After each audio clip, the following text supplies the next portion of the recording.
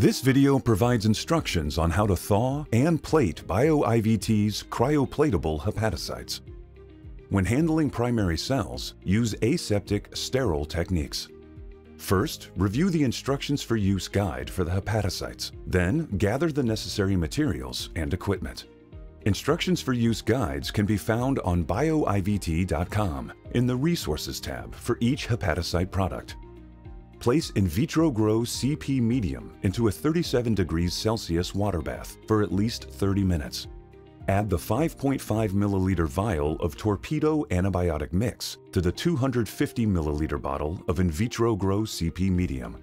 The medium has a shelf life of 1 week when stored at 4 degrees Celsius. Using a serological pipette, take 48 milliliters of the in vitro grow HT medium and add it to a sterile 50 milliliter conical tube and place the tube in the water bath to maintain its temperature. Take a vial of human cryoplateable hepatocytes from the dewar and gently loosen the cap to release the pressure. Then retighten the cap. Place the vial in the cryovial rack set in a 37 degrees Celsius water bath. Maintain the vial in the water bath for approximately 90 seconds to thaw the hepatocytes. The vial should be swirled gently in the water bath and inverted several times. Once the frozen cell pellet releases from the vial wall, the cells are ready. Take the cryovial and the conical tube with 5 milliliters of completed medium to a biosafety hood to maintain sterility. Pour the vial of cells into the 50 milliliter conical tube of pre-warmed in vitro grow CP medium. Pipette 1 milliliter of medium from the conical tube to wash the cryovial for excess cells. Then pour it back into the conical tube. Gently invert the vial 3 times to mix the cells evenly. The cells are now ready to use for the Trypan Blue method of cell counting. To learn more about the Trypan Blue exclusion method for cell counting, view the cell counting video located in the Protocols and Tutorial section under Resources at BioIVT.com. After cell counting is completed, determine the total cell concentration. The first step in determining cell concentration is to divide the total number of viable cells by the total number of squares counted. In this example, there were 8 squares counted. Viable cells per square is then multiplied by 10,000. 10,000 represents the hemocytometer conversion factor for the volume in the chamber. To account for cell dilution, multiply the product of the previous step by 10. The result of these calculations is the total number of viable cells per milliliter.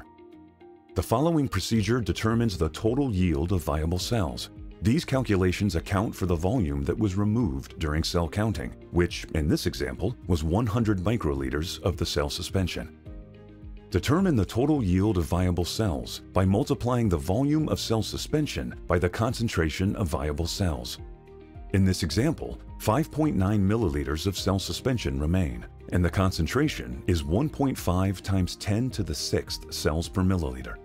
Total cell yield is therefore 8.9 times 10 to the 6th cells, the product of 5.9 milliliters multiplied by 1.5 times 10 to the 6th cells per milliliter.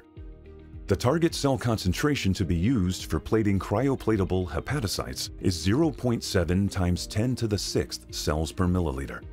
To achieve the target concentration, medium will be added using the following method. First, divide the total cell yield by the target cell concentration.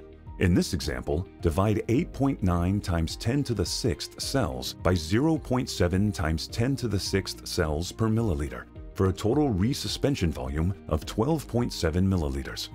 Now calculate the amount of medium to add by subtracting the total resuspension volume required from the initial suspension volume. In this example, subtract 5.9 milliliters from the 12.7 milliliters for a total of 6.8 milliliters. Therefore, 6.8 milliliters of in vitro grow CP must be added to bring the total volume to 12.7 milliliters. With the medium added, the final cell concentration will now be at 0.7 times 10 to the 6th cells per milliliter. The cells are now ready for plating. In this example, collagen-coated plates are used. The volume for each will depend on the plate format. For example, the target cell concentration recommended for a 96 well plate is 0.5 times 10 to the 6th. In this example, a 24-well plate is used. 0.5 milliliters of cells are aliquoted per well. After aliquoting the cells, gently shake the plates in a back and forth and side-to-side manner to distribute the cells evenly. Avoid circular movement, as this will cause the cells to pool unevenly in the center of the plates. To allow the cells to attach, carefully place the plate in an incubator set to 37 degrees Celsius, 5% carbon dioxide, and saturating humidity. After 4 hours of incubation, wash the cells with in vitro grow CP medium. Then examine the cells under a microscope to confirm they are attached to the medium. Return the plate to the incubator. If you have questions, please contact BioIVT customer service.